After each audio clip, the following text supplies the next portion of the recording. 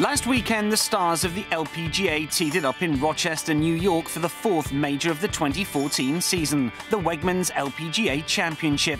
In the field, Mo Martin, the winner of the previous major, the Women's British Open.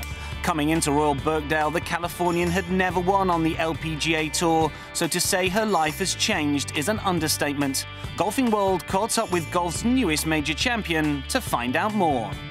I'm adjusting to post-major life, and things like this week, I just did a press conference, and I haven't had to clear my schedule before for press conferences. So a couple weeks after the British, there were just a ton of interviews, like multiple interviews a day.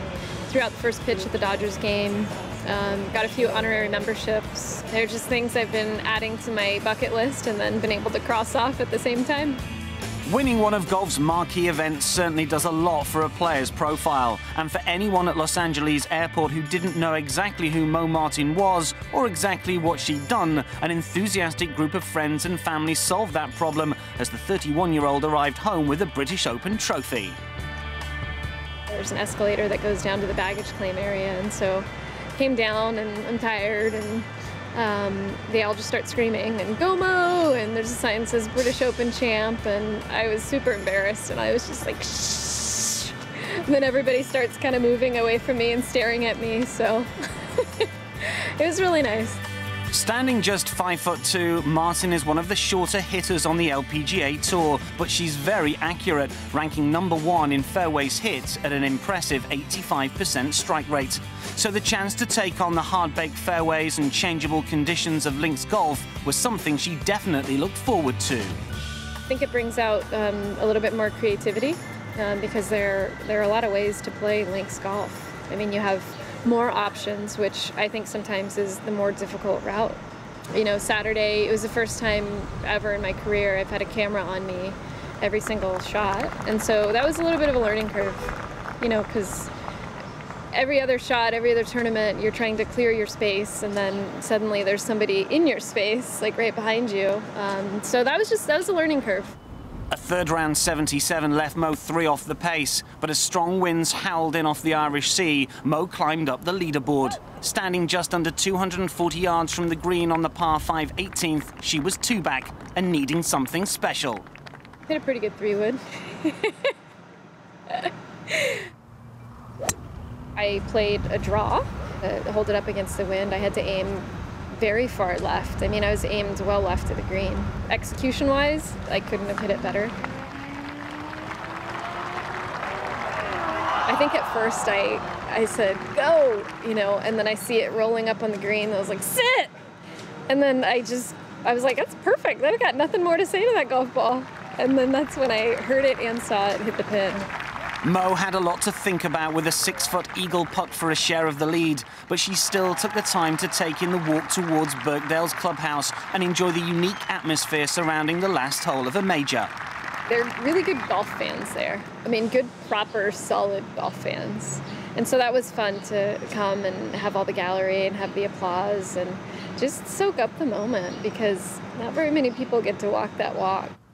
After holing the putt for her first eagle of the season, Mo's final round 72 in the toughest of conditions meant the clubhouse target was set at 1 under. It wasn't going to be easy, though, as Martin faced an hour-long wait as major champions like Inbee Park, Shen Feng and Suzanne Petterson tried to chase her down.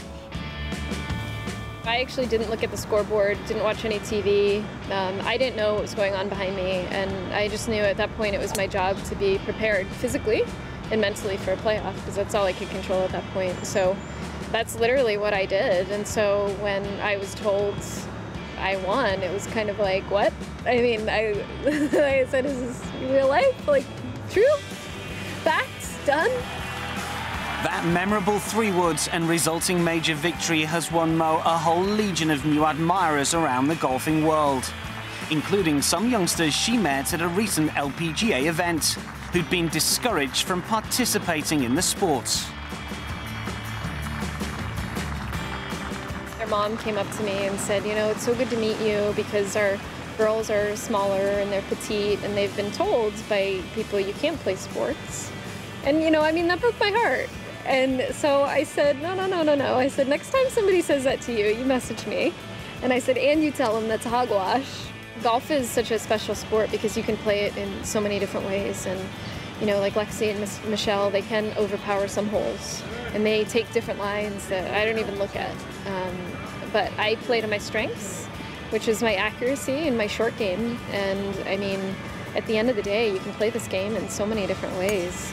Mo spent 6 years on the Symetra Tour before even making it to the big time, and admits at one stage she considered giving up her dream of playing on the LPGA Tour. Luckily she didn't, because she will forever be remembered as a major championship winner, and the long road Mo travelled makes the end result even more special.